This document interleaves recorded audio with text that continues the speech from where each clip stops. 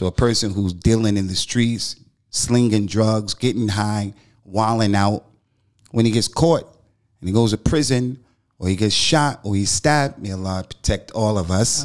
When that happens, that musibah happened as a result, that trial, that fitna happened as a result of, you know, for what the person did. وبشر المؤمنين بأن لهم من الله فضلا كبيرا. الحمد لله والصلاة والسلام على رسول الله أما بعد. السلام عليكم ورحمة الله وبركاته. وعليكم السلام ورحمة الله وبركاته ومغفرته. بارك الله فيكم. Alhamdulillah. بارك الله. We are here, episode 2 of the Glad Tidings podcast. Alhamdulillah, we had a really good episode last one, and this one, inshaAllah, is going to be very, very good. So today the topic is the trials and tribulations of the believer, and you have myself, Jubed, Brother Salahuddin, and we have Shaykh Abu Usamah At-thahabi, Hafidhahullah. I wanted to say right off the top, as I said when I came in here, I've been here 12 years ago, but I think taking advantage of the airwaves is one of the ways to get our dawah out far and wide. As Allah mentioned to Ibrahim, وَأَذِّن فِي النَّاسِ بِالْحَجِّ. Way back then he told Ibrahim, make the adhan. And he didn't have these optic fibers and all of this stuff, but he did what Allah commanded him to do. Now we have billions and billions of people who have gone to Hajj. You guys continue to keep up the good work. May Allah bless you with your content. Ameen. Just keep it positive and keep it pure. All right? Ameen. Alhamdulillah. Thanks for inviting me. Alhamdulillah. It's a pleasure. It's a pleasure. And it's a very, very important topic. I think with the pandemic, with everything that's happened over the past few years, I'm sure a lot of people have gone through a lot of trials and tribulations, obviously including yourself and us as well. So we want to hit this topic, inshaAllah, and see where we go from there. So the first question, inshaAllah, if you're okay with that, is why do trials and tribulations befall a believer? If we look at the book of Allah and the authentic sunnah of the Prophet ﷺ, the answer to that becomes quite clear. And there are many reasons. Just to name a few, Allah subhanahu wa ta'ala cleans people up through trials and tribulations. So the believer is never afflicted with hum or gham or nasab, being tired, anxiety, worries. He is not afflicted with even a prick in him, except that's going to be a kafara for him. So if he is getting those things in the dunya, then it frees him up for being responsible for getting punished for them in the hereafter. So the Prophet told the people, sallallahu alaihi wasallam, إذا أراد الله للعبد خيرا عجله في الدنيا قبل الآخرة. If Allah wants good for a servant, He'll try him in the dunya before the hereafter. Another issue is, in our religion, is that issue that we have, actions speak louder than words. So the three of us, my mother's alive. I don't know what your Mom Duke's situation is, but if I truly love my mother, then I have to show and prove. I just can't say I love my mother, although it's important to say. The man came and said, Ya Rasulullah, tell me something. I can only ask you and nobody else. He said, Qul amantu billah thumma istaqim. Say I believe in Allah. So you have to say. Saying is important. To come into the deen, you have to say the shahada. But the actions are ablaq min al-a'mal. They speak louder than words. So the people who say that they are Muslims, Allah mentioned, حَسِبَ النَّاسِ أَن يُتْرَكُوا أَن يَقُولُوا آمَنَّا وَهُمْ لَا يُفْتَنُونَ. Do the people think they're just going to be left alone by saying, I believe in Allah? You're just going to be left alone? Nah, you're going to be tested. You're going to be tested. So we have some people, when they put to the test, they crack and they bust because, it's the nature. They say that pressure busts pipes, and that's real. And I've seen how people were questioned by the authorities and they folded under the questioning. They weren't even guilty of things, not to mention those who are guilty.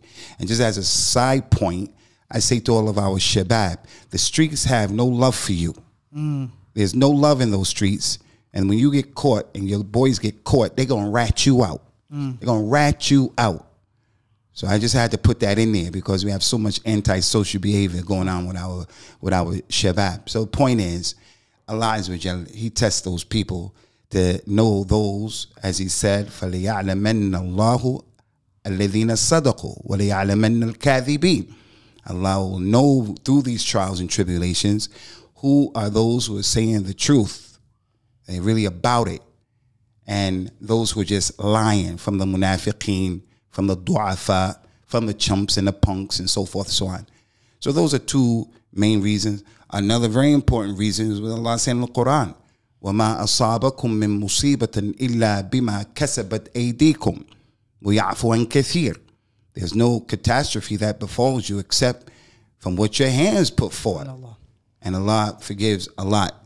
So a person who's dealing in the streets, slinging drugs, getting high, wilding out, when he gets caught and he goes to prison or he gets shot or he's stabbed, may Allah protect all of us. When that happens, that musibah happened as a result, that trial, that fitna happened as a result of, for what the person did. So the sister gets married to a dude and she doesn't do her due diligence. She gets married without a wali. And then she finds out that she married a psychopath, a real Freddy Krueger. A real Freddy Krueger. And she said, woe is me, woe is me. I'm the poor bunny rabbit.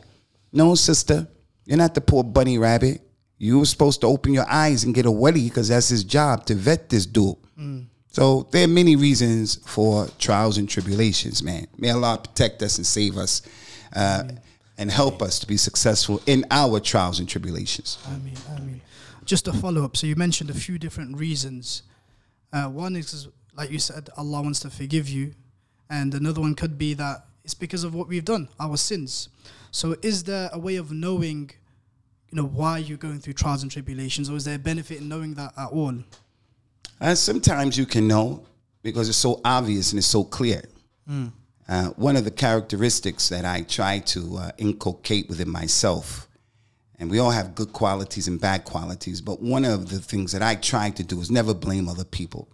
Even when other people do me dirty, I put him in that position. Had I not put him in that position, he wouldn't have been in a position to do me dirty. So I'm not going to try to waste my time with blaming everybody else. I mean, that's when they really do me dirty. So sometimes we may know and sometimes we don't know. Allah mentioned in the Quran in Ayatul Kursi, يَعْلَمُ مَا بَيْنَ أَيْدِيهِمْ. Allah knows what is in front of them. وَمَا خَلْفَهُمْ وَلَا يُحِيطُونَ بِشَيْءٍ مِّنْ عِلْمِهِ إِلَّا بِمَا شَاءَ. He knows everything about what's going on, every detail about them. And they don't know except what He allows them to know. So sometimes it's really clear that this trial and tribulation is a result of what I've done. Some of the Salaf used to say, I can tell that I disobeyed Allah Azza wa Jalla by what jumps off and what happens between me and my wife, me and my child, me and my riding beast.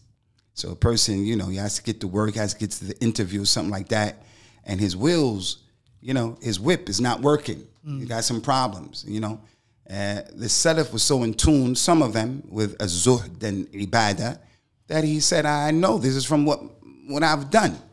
But sometimes, like in the case of the Nabi, sallallahu alaihi wasallam, the case of the Nabi, and he's the akmal al-khalq and the hab al-khalq to Allah Azza wa Jal, his trials and tribulations came as a result of his deen. As a result of his deen. The hadith is clear. أَشَدَّ النَّاسِ بَلَاءٍ الْأَنْبِيَاءِ. The prophets get the most trials and tribulations. Then the people call into the level of their deen. So sometimes we know and sometimes we don't know. And just to, just to carry on, Shaykh, as well, in the hadith it's mentioned the word salaba. And I just want to understand and just inshallah to explain to the people, like for in kana fi dinihi salabatun zidi fi bala'i. And many people have come to me before and they've said to me, I don't understand, like if Allah subhanahu wa ta'ala loves you and he trials you and tests you with something, and why does He then increase that for you if you're good in that test? So is it like, can you explain it to the people, inshallah? Barakallah. Well, we have, as Muslims, the Muslim is the person who is mustaslim to the, fact that Allah has created him and He's in control. So the ayah said, يَفْعَلُ مَا يَشَاءُ. Or He said, لا يسأل عما يفعل وهم يسألون. Allah is not asked why he does what he does, but they will be asked. So we just have to fall back to the black and get with the program. So Allah Azza wa Jalla's prophet came with a religion, sallallahu alaihi wasallam, that helps us clearly understand that no one here is in a position to say that he's really on it. And again, this is why I categorically reject the dawah of the hardcore Muslims from the different jama'at, the brothers of a jarh with tajrih, but they don't have a monopoly on this.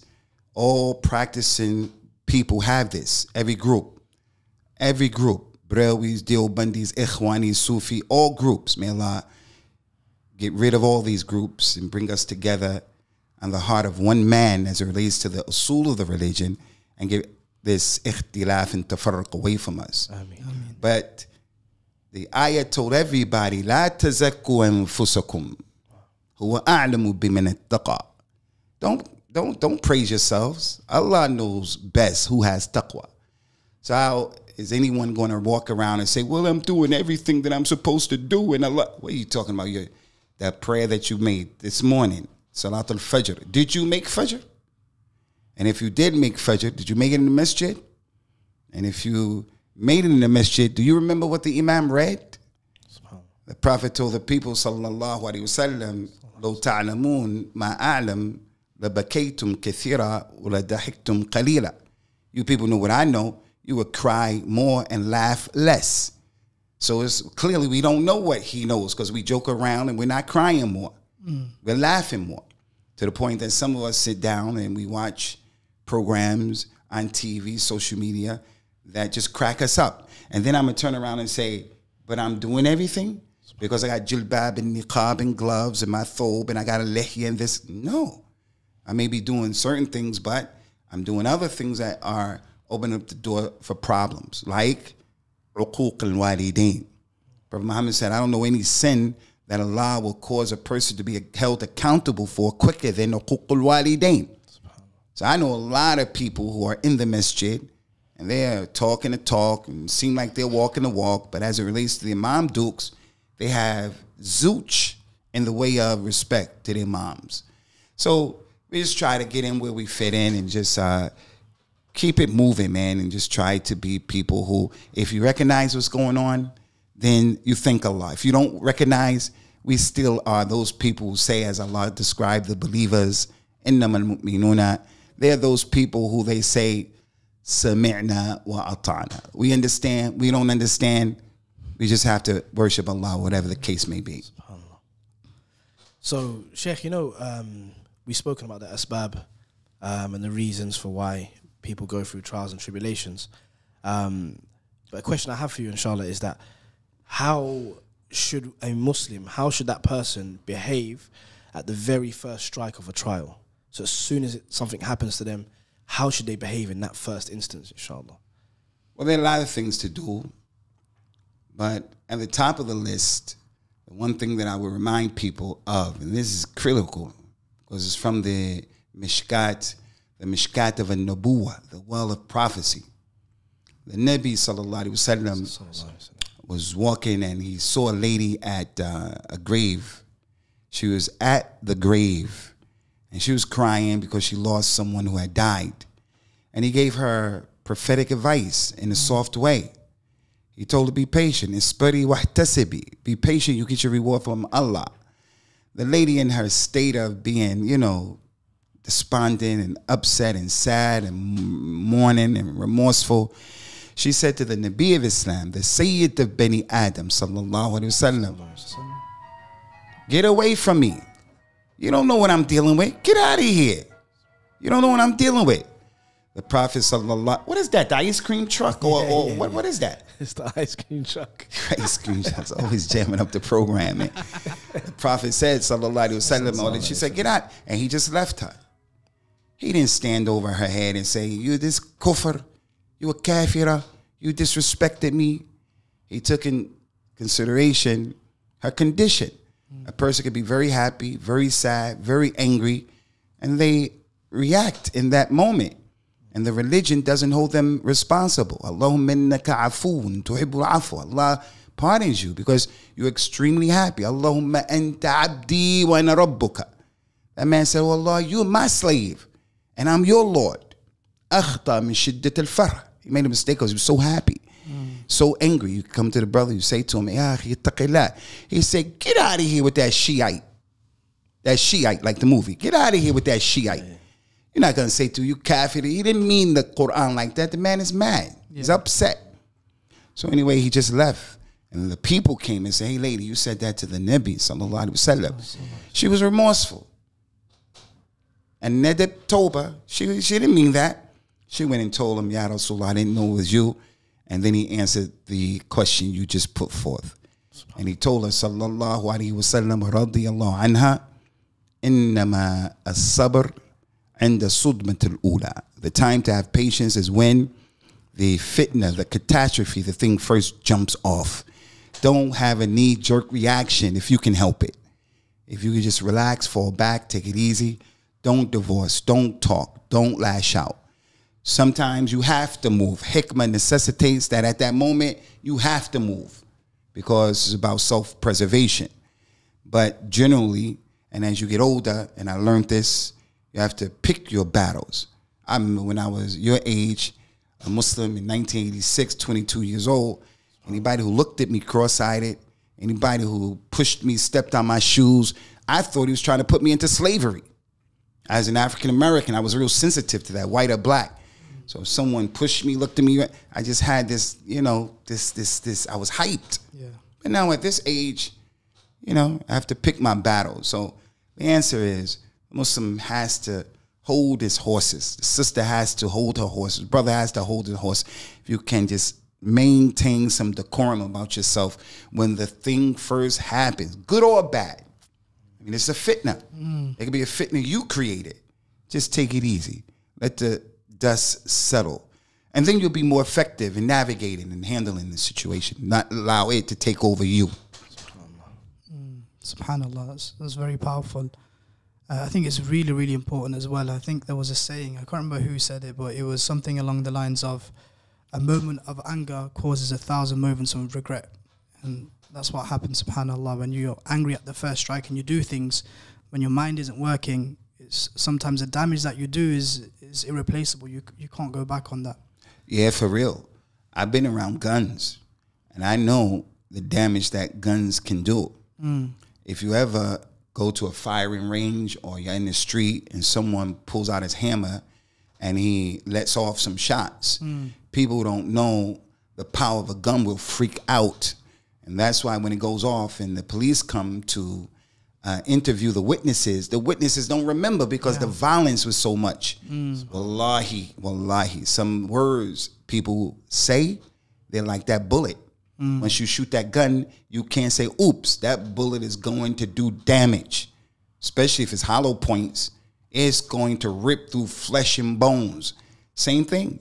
A person gets upset, he gets mad, angry with his wife, and he starts to use verbiage that no matter what, she'll never forgive him and never forget. She says to her present husband, my ex-husband is better than you. He will never forget that. So when the jumps off, we have to take it easy. Just do the best of that we can just to remain calm. Remain calm and having patience. And that's why that hadith is from his Jawami' al-Kalim. The ability that he had, sallallahu alaihi wasallam, to say a few words, but it has far-reaching meaning and implications and ahkam and adab. The time to be patient is when the catastrophe first hits. Just a quick thing, Shaykh, mashallah, you said you're 22 in 1986. Yeah. I wasn't even born in 1986, to be honest with you. So mashallah, you look very young. Allahumma barik, as far just quickly. I mean, you know what they say, brother. Yeah, I know. You know, I don't even have to say anymore. You know what they say, right? I know. Where you from originally, Salahuddin Aslahan Allah? Caribbean. All right, so you know what they say. Portugal, yeah, you know what they say, man. What they say. Teach me later. It doesn't crack in it. Yeah. MashaAllah. Just moving forward with the question. So someone has gone through that trial, that tribulation, or the first impact. What tips would you give for that person to remain patient? Just say, you know, people have cancer or illness or they've lost their job, many things. So during that period, what tips can you give for a person to remain patient? Yeah, before that, I would like to say, man, when you said cancer, man, a lot of us, we get really preoccupied and we think that the world revolves around us, around our dawah and our existence, when there are people out there going through some serious stuff, brother. Yeah. I came from Leeds yesterday to Birmingham, and the brother who I came with sent me a message, said that his father has been put in an induced coma. So it helped me to look at what I was dealing with in a different light. So one thing we can do is always remember that there are always people, they have it worse off than you. The Uyghur Muslims, the Palestinians, the Iraqis, the Syrians. When I was in Lebanon, I met a lady who, she was clearly suffering from mental illness. She was crazy. She was Majnuna. May Allah help her. When I heard her story, I mean, it's amazing that she's still standing. If we have time, I'll tell that story. But some people have it rough, brother. They don't eat during the course of the day. So you always have to look around and say, it's not as bad as others. The other thing is we have to understand, you know, just put it in perspective. La yukallifullahu nafsan illa wus'aha. You have the ability to handle whatever you're going through. So you can't take the punk move and commit suicide. You can't take the chump move and say, woe is me, and start, you know, complaining and worrying about, you know, how and why would Allah have this to happen to you. Also putting into perspective is it may be from your own hands. You made the bed, so now you got to lie in the bed. So what? What's after that? Lie in the bed, do your time, and keep it moving. So a lot of things a person could do, man, just to know that if he's being tried, it can be a sign that Allah loves him. إِذَا أَحَبَّ اللَّهُ الْعَبْدِ ابْتَلَى. If Allah loves someone, he tries him. It could be a sign that he is on a level of deen. He can't state and believe emphatically that he's on that level, but it could be a sign that his deen is at a place where, you know, he's on the way of the sunnah of the anbiya and the rusul, salawatullahi wa salamuhu alayhi. Whatever the case is, we shouldn't challenge Allah. We should know that we have a Lord who is al-Hakim. And his hikmah means he does everything in the right way. That's hikmah. Wad'u shay fi mahallin munasib. Putting things in the proper place. Allah knows who to give children to, who to keep barren. He knows who to cause his child to die. He knows all of that. So again, when it happens, the one who has a tawakkul and yaqeen and iman, he just says, hey, I'm like a waraqah. I'm just a piece of paper. Allah yusayyiruni kama yasha. Wherever my Lord sends me, that's where I go. That's it. The end game is Jannah. The end game is not Jinnah. Allah put us in Jinnah. Jinnah with the kasra for my English-speaking brothers. The A'ajim from amongst us. Jinnah. Allah give us Jinnah. You talking about, oh, Allah give us the jinn. We don't want the jinn. It's Jannah with a fatha. So that's what we're trying. We're trying to wind up in the paradise. So just be patient and deal with it, inshaAllah. So, you know, Shaykh, some people, when they go through trials and tribulations, they tend to complain to others, and they kind of leave, you know, complaining to Allah subhanahu wa ta'ala, you know, expressing their distress, etc., to Allah Azza wa Jal. What advice would you have for those type of people who kind of only just want to, every time they go through something, they're telling others, this is what's happening to me, this is what's happening to me, this is what's happening to me. What kind of advice do you have for those people? Especially in the age of social media as well. It's all over social media, yeah, you're right. Yeah, it's a big problem. It's permissible to complain to others, but, you know, you have to go to the door of the King of Kings and the creator of everything. Because when you go to the doors of his creation, they may come through for you and they may not come through for you. They may come through for you and then they'll hit you in your face somewhere down the line with a menno. You remember I did this for you? I did that for you? So the believer is the one who's connected to Allah. Now that's, basic and fundamental, and everybody knows that. I didn't say anything deep or heavy, but we don't always do it, especially when our feet are over the fire. Yaqub, salawatullahi wassalamu alayhi, was dealing with all that stuff he was dealing with, and he said, إِنَّمَا أَشْكُو بَثِّي وَحُزْنِي إِلَى اللَّهِ وَأَعْلَمُ مِنَ اللَّهِ مَا لَا تَعْلَمُونَ. I do my complaining about my sorrow and this thing that afflicted me. I complain to Allah. And I know about Allah what you don't know, to his sons and other people were not knowledgeable. And Allah commanded us in the Quran, commanded the Nabi, sallallahu alayhi wa sallam, فَاصْبِرْ صَبْرٍ جَمِيلًا. Be patient with the patience that's jameel. The Mufassirun of the Quran give different interpretations of that. But the best one, inshaAllah, is the one that means and says, Sabr jameel is when you don't complain to anyone. Allah is the mushtaka. I'm only complaining to Allah. You get on a bus, and the lady is getting on the bus. Bus driver is just being courteous, non-Muslim, courteous and kind. He says to her, good morning. He says to the lady getting on the bus, the Muslim lady, good morning. How are you today? Oh, my husband doesn't love me. He's going to get another wife. And all my children, they don't do this. The dude be like, yeah, I ain't trying to hear all that. Come on, get on the bus, lady. Yeah. But there are people like that. There are aunties that I know. All they do is complain. The glass is half empty. If you don't love me, then that's all they do. And that's somebody's fitna. That's someone else's trial. Her son-in-law, her son, her daughter-in-law, and so forth and so on. So we should try to complain to Allah Azza wa Jal, because Allah Ta'ala is the one who answers the dua, and he's the one who knows about everything. وَإِذَا سَأَلَكَ عِبَادِ عَنِّي فَإِنِّي قَرِيبٌ أُجِيبُ دَعْوَةَ الدَّاعِ إِذَا دَعَانِي فَلْيَسْتَجِيبُوا لِي وَلْيُؤْمِنُوا بِي. So if a person has a problem, he calls on Allah. Allah said, I will answer your dua. Creation, they may not answer your dua. But at the same time, I have to say this, especially during the time that we're living in. I have no problem with sharing with people my own personal experiences, especially if I think it's an ibra and a darus, a lesson in that. I have to have some decorum, some things I'm not going to share with people. But doing this thing with Corona, I was struggling. A lot of things were going on. I had made a transition from Liverpool to Leeds. And I was in Leeds by myself. And my wife and kids were in Birmingham. And my other wife was stuck like Chuck in Nigeria. She went to see her moms. Then Corona came. Then the moms got sick. She couldn't come.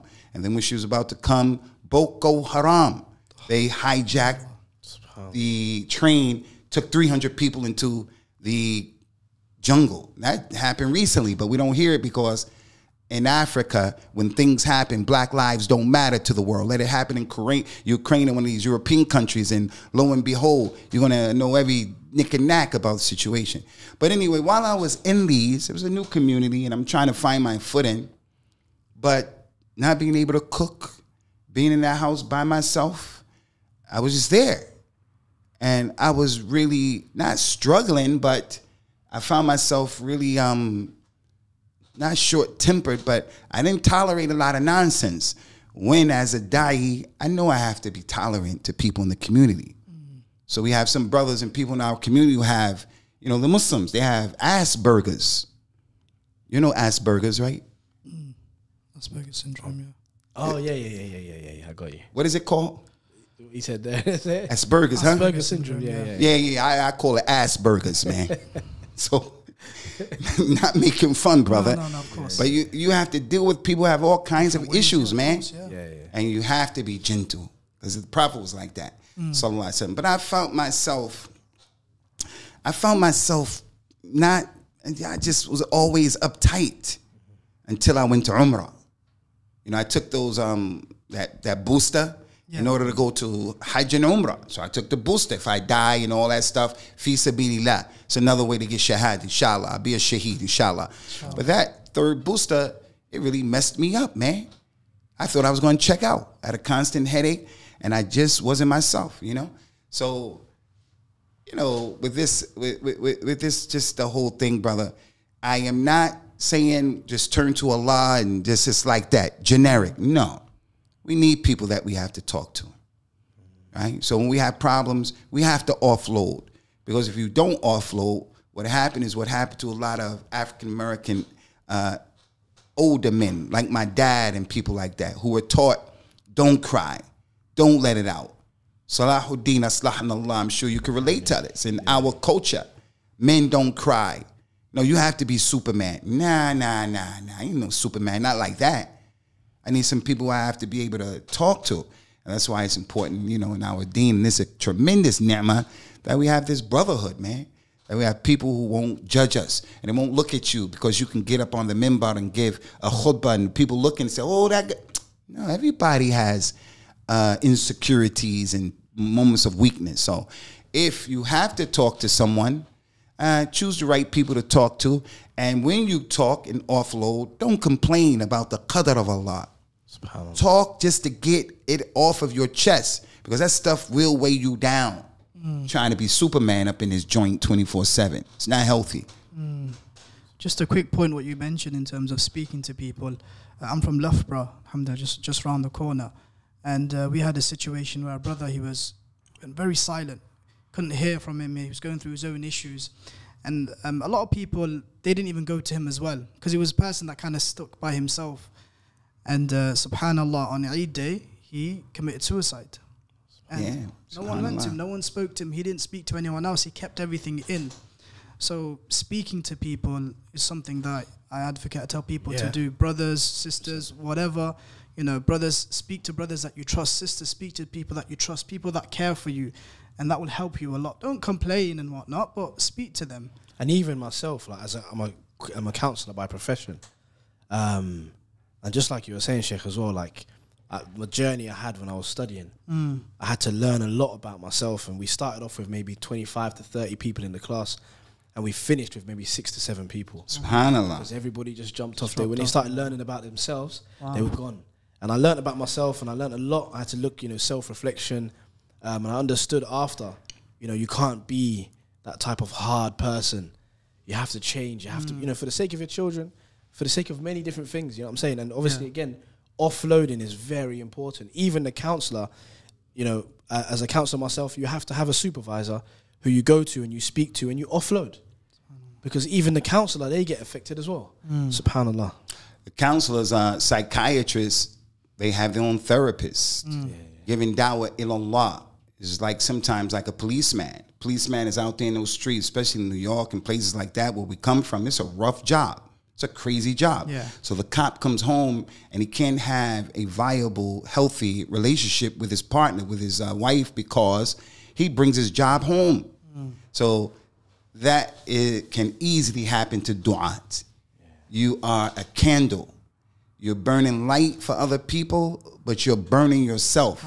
You're rough with your own wife. You're not gentle with your own kids, but you get behind that microphone, you get, you know, behind that camera, and you're giving all that beautiful speech about rahmah. And your wife is looking at you talking about, really, man? Really, man?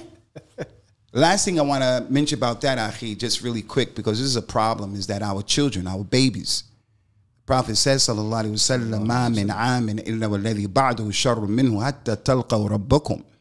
There is no year except that the one that comes after it is worse than the one that preceded it until you meet your Lord, until Yawm al-Qiyamah. So every year gets worse and worse and worse. So we're 2022. The millennials, this is a tough time to be a teenager. This is a tough time to be a teenager.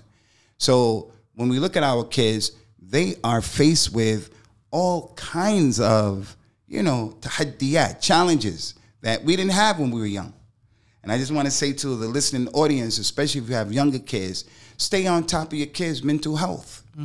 They're trying to overwhelm them with, you know, LGBT teachings and things like that. And also child molestation. Kids are getting molested and bullied.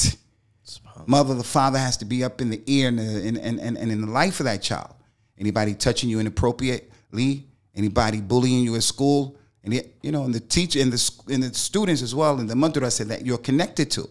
I always tell the kids in my madrasa, like I tell my kids, anybody touches you in a way that you don't like, you let me know, because I'm gonna go and I'm gonna deal with it. And I say that right now because I'm aware of a situation recently They put out a press release concerning this. I'm aware of a situation where this cat was molesting kids, man. He was molesting kids, man. And he had everybody fooled. He was molesting kids. And so when I saw the kids that were being molested, they knew they could talk to me, but they didn't talk to me. Because, you know, the cat was grooming them, and they don't know what's going on. They don't know what's going on. So we have to be balanced in everything. That's the Siratul Mustaqim that we ask Allah to guide us to. Don't complain to everybody. Complain to Allah first and foremost, primarily. But if you have to complain to other human beings, then do so, because the Prophet did that. Sallallahu alaihi wasallam came into the house, into his tent after performing Hajj. He went out, and they were not going to let them perform the Hajj or the Umrah. Kuffar said no. Sulh of al-Hudaybiyah. He was going to perform Hajj, and they said no. So he told the companions, take off your ihrams. And the companions didn't do it. Not in disobedience to him, but they were like, yo, let's go deal with them. Let's meet them at the door. So Rasulullah didn't like that they didn't listen. He became angry at that. And he went into the tent, and his wife saw his face, say, what's wrong? May my mother and my father be sacrificed. He said, I'm telling them to do something, and they don't listen. Not in disobedience. She said, Ya Rasulullah, why don't you take off your ihram, and then you go out to them? And that's what he did. So he offloaded, told the lady our mother, what his anger was about, and she took that and advised him. Sallallahu alaihi wasallam. She's lesser than him. She's the wife. She's a woman. And he went out and did it. So the Prophet did it. Sallallahu alaihi wasallam. And when he was dying, he was saying, Wa ra'sa, wa ra'sa, oh my head, oh my head. They said, Ya Rasulullah, why are you complaining? He said, I get the trial and the pain comparable to two of you. My pain is worse, more, heavier than you. Why? Because they're going to get the Maqam al-Mahmud and al-Jannah. So he's from Bani Adam. And as a result of that, he's going to be prone to the weaknesses that Bani Adam are prone to. You go to sleep, you get hungry, you're afraid, all those issues. You make mistakes. So in order to get the Maqam al-Mahmud, Asa an yab'athuka rabbuka Maqam al-Mahmuda, that's a place that only he will have, sallallahu alaihi wasallam. And you have to be absolutely clean there. لا يدخل الجنة من كان في قلبه مثقال ذرة من الكبر. Anyone who has a dot of kibr, just a dot, won't enter into Jannah. That dirt, just a dot. So what about all that other stuff people did? So Allah's Rasul sallallahu alaihi wasallam went through that so that he'll occupy that position haqqa. Although he's the Nabi and the Rasul, Sayyid of Bani Adam. But he was saying, wa ra'sa. And when they asked him about it, he offloaded and he told them. So we got to stay balanced, man. We got to stay balanced. So, Shaykh, when I was, when I first became a Muslim, alhamdulillah, the brothers that are around, they kind of helped me to kind of instill that love for the ulama, for the shuyukh and du'at and stuff like this. And subhanallah, there was a time where I used to think that the du'at and, again, the shuyukh, that they never sinned at all, or they never had any trials or any tribulations. And the question that we've got for you today as well is that, many Muslims are like this, and what happens is they kind of put them to a level, like a really, really, really high level on a pedestal, etc., which again is okay. But then, if they ever hear or see any kind of mistake, then they bring that person right down to the ground. That's what we see all the time on YouTube. Everyone's trying to refute that person, talk about that person in a derogatory manner or whatever. So what are your thoughts on that, Shaykh, that you can maybe explain to the people? Like I mentioned, Akhi Salahuddin Aslahan Allah. We just have to be balanced, man. The Siratul Mustaqim. Ahbib habibaka hunan ma asan yakun baghidaka yawmin ma. Love the person you love moderately. The day may come where you'll hate him. And hate the person you hate moderately. The day may come where he becomes your habib. You have to just be balanced. We have to know kullu bani Adam khatta'un wa khayru khatta'in at-tawwabun. All of Adam's children make mistakes. And the best of them are those who make tawbah. All of them. So some people have been blessed to know that already. at the very beginning. Some people come to learn it, and some people don't know it at all. So they go overboard. I thank Allah, and this is a ni'mah that Allah bestowed upon me, is that in Jahili, he had a cousin, the first cousin. His name was Jack Tatum. He used to play for the Oakland Raiders. They were a formidable NFL football team in America. Okay. They used to crush other teams. And he was the hardest hitting free safety in the history. Check him out, number 32. He rearranged your snot box. When he hit the opposing players, he put people in comas, man. Yeah. Go look at him, Jack Tatum. It's my first cousin. He paralyzed people, literally. Wow. In real life, he paralyzed people on that football field. So because he was a professional football player, it gave us access to meet a lot of the football players like O.J. Simpson. And yeah, O.J. did it, man. O.J. did it, man. I met O.J. No, I don't know if he did it, man. I don't know. In our religion, we got to say they found him not guilty. He's not guilty. But because of his celebrity, I got a chance to meet a lot of athletes. And athletics were a religion to me. I mean, my mother, my father, my sisters. I think my sisters and my mother, they could have been referees because they knew the game. Basketball, football, baseball. We would watch that stuff religiously, man. So because we were exposed to other players and athletes, when I came into Islam, I wasn't one of those people who was smitten by celebrities and shuyukh and stuff. That's not just because I've seen that before. So unfortunately in Canada and other places I've seen where Muslim girls were throwing themselves to Drake, where, they were trying to be, what do you call them? Not flunkies. What's that? Them ladies who hang around famous people just to be there for them. Groupies. I'll say, yeah. Muslim girl was jumping on Drake's car when he was driving away. And they're there waiting for him to come off stage and just hang out with him for a day or two. Nah, the Muslim, he says, Allahu Akbar. Sabbi hisma rabbika al-a'la. Subhana rabbi al-a'la. Subhanallah al-azim. That's our aqidah. That's our deen. We don't say that the Prophet sallallahu alaihi wasallam is the greatest and things like that. We say, no, as it relates to a human being, he's akmal. But even that, he's a human being. He goes to sleep and all those kind of things. I don't know if you guys are aware, but I'm sure you're aware. The Lady from Heaven, that movie. Yeah. There's a brother who's up in the north who was upset with one of the American du'at who came recently. It was a lot of unnecessary fitna. That brother makes mistakes. Both of those brothers, I make mistakes, you make mistakes.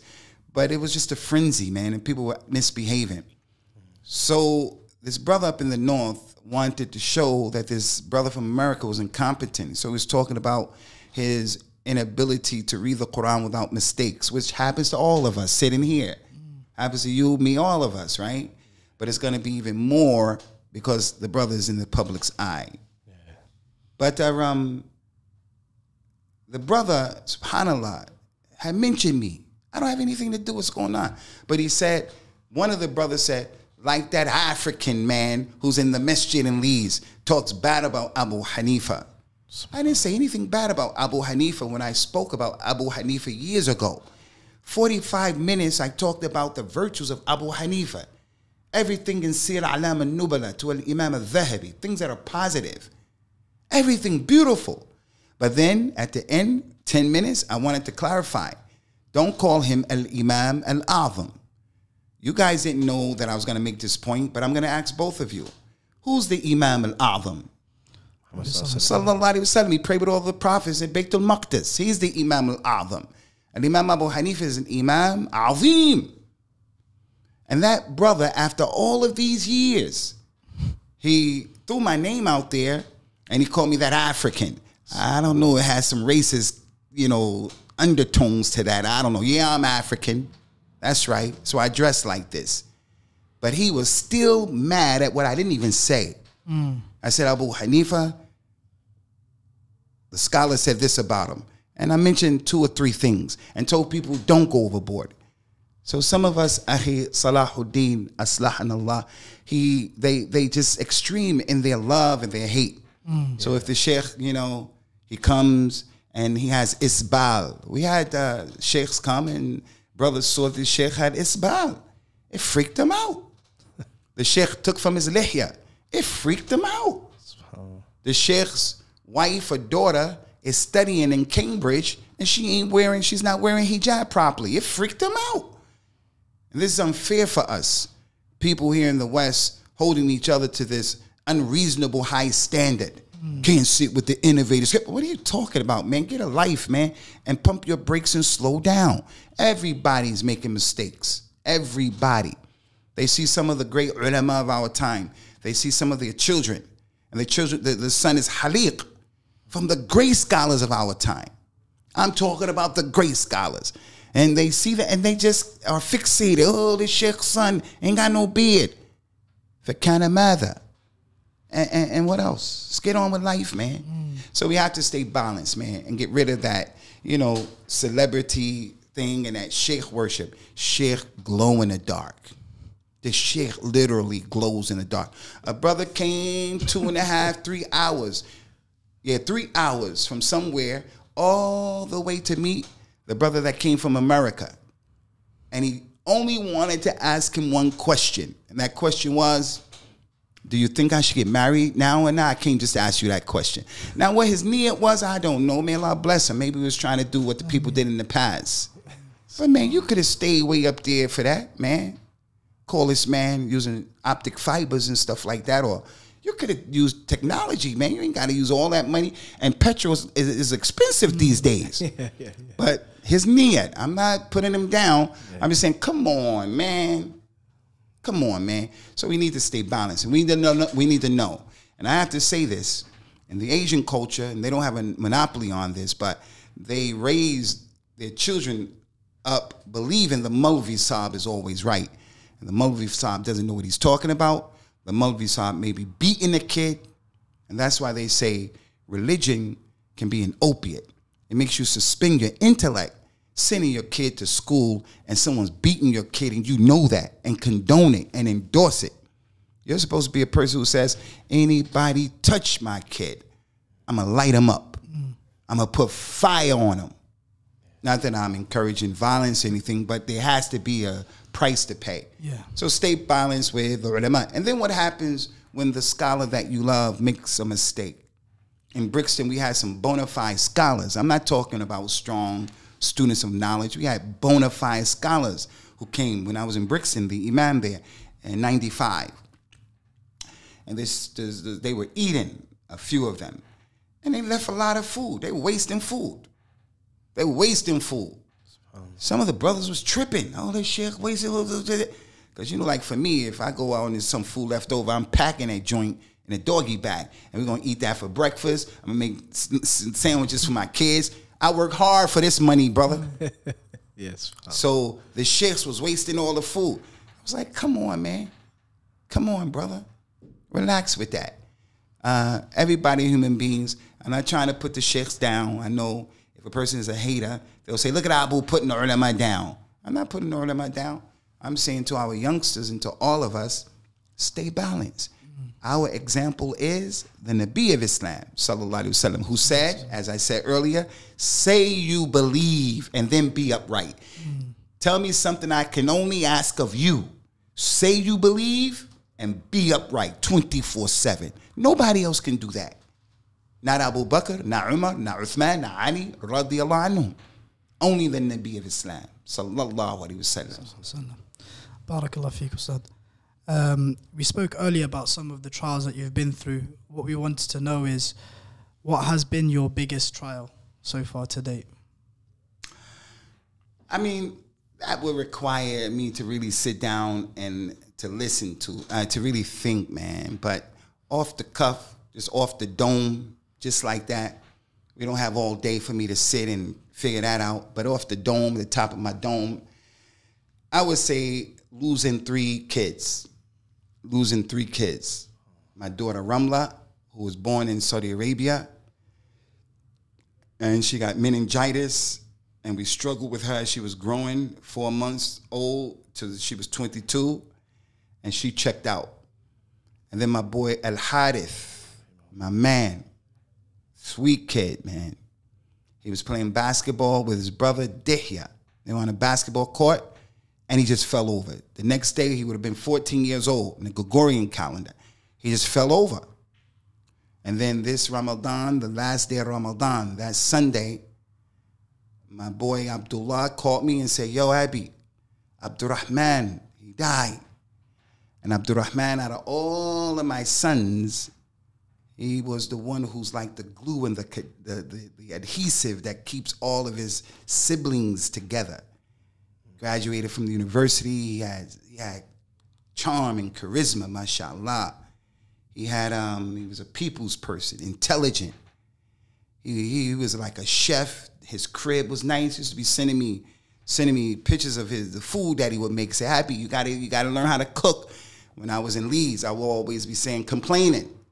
Hey, man, this girl better hurry up and get over here, man, before I get married again, because I can't cook. And he would send me these dishes that he made, and they were nice, like Gordon Ramsay and like Jamie Oliver do. That's how my son was cooking. His crib, the way it was. He just was an artist, man, thespian as well. So when I found out that he had died that Sunday, the next day was the Eid. So I'm expected to go out there and give a celebratory khutbah. Man, I was discombobulated. I was off the square. I was disoriented. I didn't tell my wives, neither one of them. I didn't tell any of my children. I didn't tell anybody in the community because I didn't want people's Eid to get messed up. And I'm like, man, how I'm going to do this? But I was like, man, I'm built for these moments, inshaAllah. I'm built for these moments. I just kept telling myself, steel sharpens steel. Diamonds are sharpened with pressure. They shine. And I just kept saying that. I went out there and I gave that khutbah. But when the people started coming to me saying Eid Mubarak, Eid Kareem, I was just in a daze, in a funk. I just want to go home, end these, and lay down. Maybe it was depression. Maybe it was sorrow.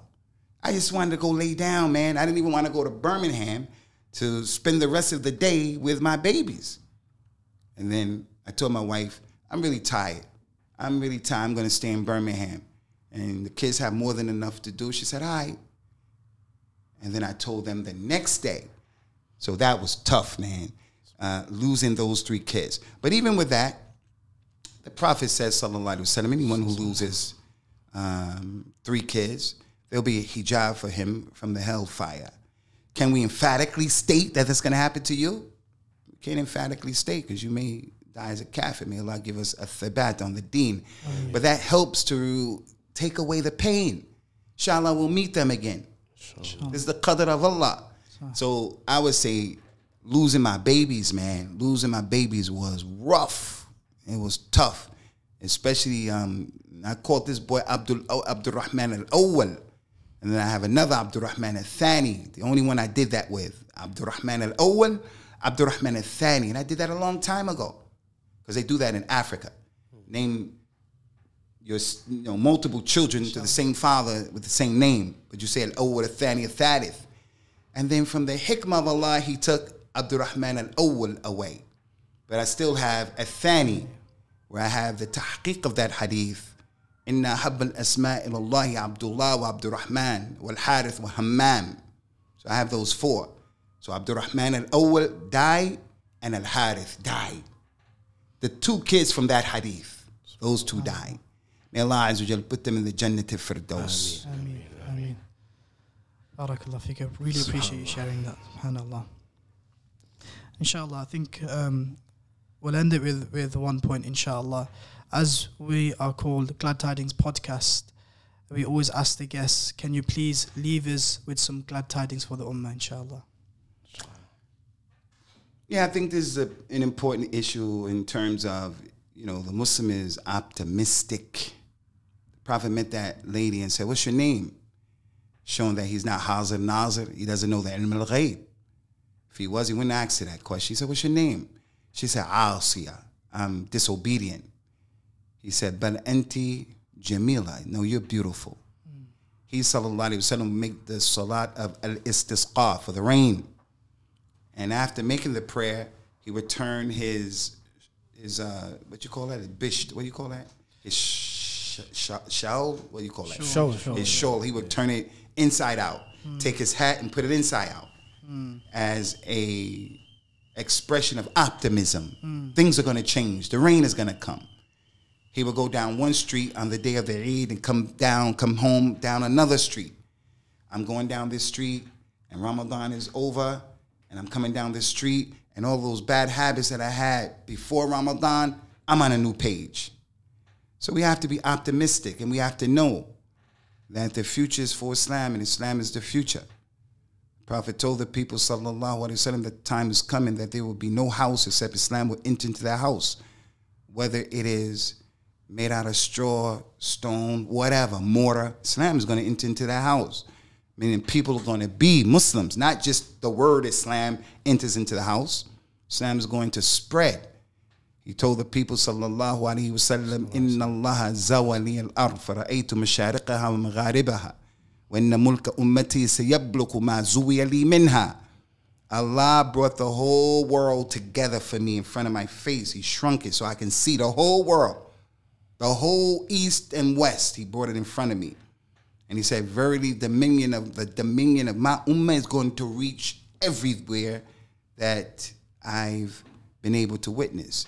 So we have to realize that we're on a winning team. I don't know about you guys, but growing up, I played a lot of sports. I just remember 2 years of my young life when I was on a losing team. It wasn't that good. We wasn't that good. But other than that, I would say 95% of my younger life playing sports, I was a champion. You know? I used to play that white boy song, We Are the Champions. You know what I'm talking about? That's what they do in America. I still remember that. So the beat hasn't changed. The beat still goes on. It came into Islam. Not because Abu Usamah came into Islam is an indication that Islam is the truth. No. I came into Islam and I'm clearly still on that vibe of being with the winning team. No doubt with the winning team. عجب من أمر المؤمن ولا يكون ذلك إلا للمؤمن.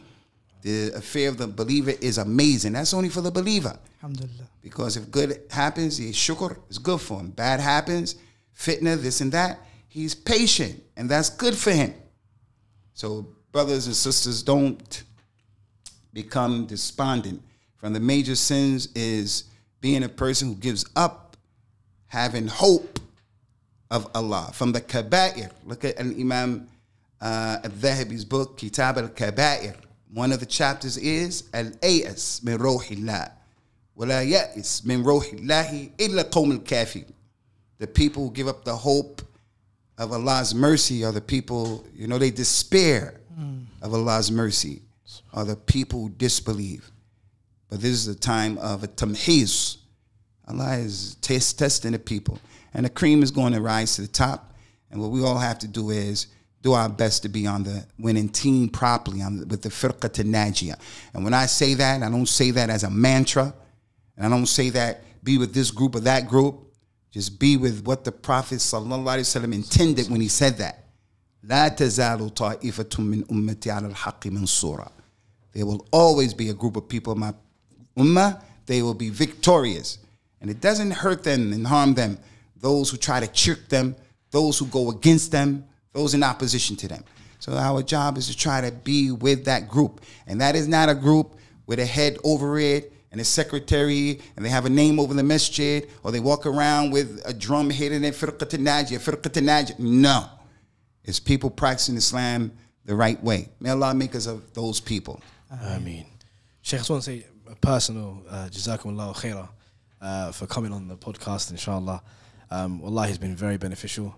I've learned a lot myself. Alhamdulillah. Yeah, and it's made me just kind of go home and just check myself, inshallah. Barakallahu feekum, that's what you can say. And obviously on behalf of Mubashirun as well, we all want to thank you as well. Jazakumullahu khairah. May Allah subhanahu wa ta'ala raise your rank and raise your levels and protect you and your family and give all of your children Ameen. Ameen. And likewise, man, I feel the same way about you guys. Got nothing but love for the younger brothers and sisters. We have to do this process of passing the baton to you cats. Not like the old heads in the masjid. They don't want to pass the baton to the young brothers. And not like the young brothers who want to push the old heads over to the side and the old heads built the masjids. The old heads were out here getting their feet dirty when you were not even born. And then you're a Johnny come lately, and you got your face up in the sauce right now, and you excommunicating people, making takfir of people, making tabdi of people, and not appreciating what the elders did for us. You know that ayah in the Quran that the people make dua to Allah, وَلَا تَجْعَلْ فِي قُلُوبِنَا غِلًّا لِلَّذِينَ آمِنُوا. Don't put in our hearts hatred and rancor and enmity, animosity to those people who are believers, you know? And also, the ayah said, don't make any trouble for us, forgive us. And those الَّذِينَ سَبَقُونَ بِالْإِيمَانِ. I got respect for your father and grandfather. Even if they're not on my maslak, for an example. I got respect them people. Because they came here, first generation Muslims, and they laid it down. We're getting these buildings. So may Allah accept it from you. Akhi Salahuddin Aslahanallah. Another thing, Salahuddin, you coming from the Caribbean, I got a special connection. I'm always telling people, Black Lives Matter, man. Not the Marxist ethos and all that. Not that. Not that. But being a revert. I got respect for that. Reverts have special virtues, and people were raised in Islam have special virtues. Both sides. Both sides. They have it, and we have to meet in the middle.